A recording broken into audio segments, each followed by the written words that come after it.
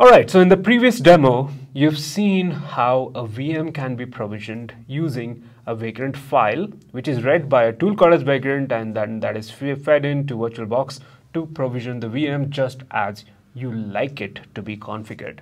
Now that this has been configured with Docker and Docker Compose, I'm going to show you how you could possibly use Docker Compose to create a bunch of containers or automatically provision the containers.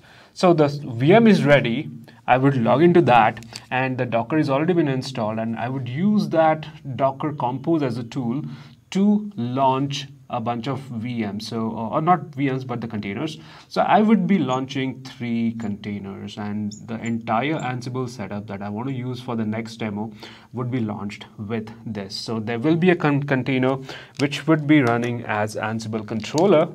So there will be Ansible controller by name C. So this would be the Ansible node, and then I would create 2 nodes, and I would later configure these with Ansible as application server. So this would be app 1, this would be app 2, and for this particular demo, I would be using Docker Compose to read a spec file, that is the infrastructure as a code file that we feed into it called as Docker Compose, and launch these containers. So let's have a look at that. And we're back to the demo setup. Again, it's the same repository which also has the code for Docker Compose, which is quite simple. It's just one single file. Again, it's a YAML file, a declarative definition of what we want to create in the form of containers here. And as you see here, I have defined 3 containers, and this is one block for a container called as control. And just like Vagrant, this has the specification of what that container should be created with, all the configurations, and that's what you do with tools like Vagrant and Docker Compose. In fact, Docker Compose is for containers what Vagrant is for VMs. It's an automation, it's an automated provisioning tool for containers this time, not the VMs. Vagrant is for VMs, Docker Compose is for containers. So I'm going to log into the same VM that I created earlier, and this is all connected because I have provisioned the VM using Vagrant and have installed Docker and Compose on top of that. And that's the same Docker Compose setup I'm going to use to create the containers now. So I would clone the same repository which contains my demos, go to the directory which has Docker Compose spec, and from here I would just run just like Vagrant up command that I used earlier.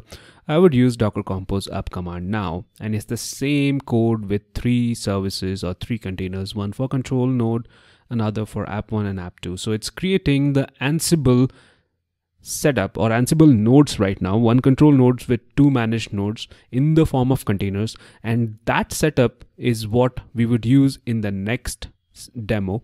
So this is like an end-to-end demo of provisioning of virtual machines, containers, and then configuring those as well using a tool that is Ansible, which comes next. So what is happening right now is Docker Compose has read that Docker Compose file and has started creating the containers as per the specifications given in that file, that YAML file that is. And now it is downloading the images required for running those containers, and it would start creating the containers once the images are being pulled. So this is similar to running multiple containers and creating those manually. Is just automating the process for us. So and then good thing about that is you do not need to remember any configurations here. You don't have to do anything manually. You don't have to write any documentation because this is a self-documented code. So when you start defining your infrastructure as a code, you're also writing a document there, right there, because that serves as a self-documented code as well. And that's another advantage of infrastructure as a code utilities.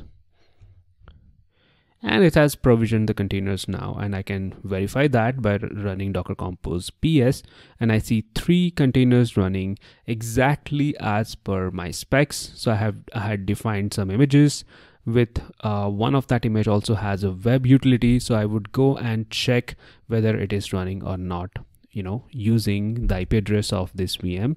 And I have done some port mapping.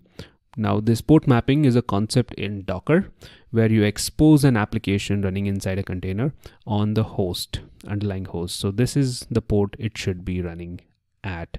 And I do see this application running here. And this is created with Docker Compose. I can verify that by actually bringing down that setup. And when I do that, this application should be gone. So just like Vagrant, it's very easy to tear down that infrastructure. So we are talking about a disposable, setup or disposable environments, which you can create quickly.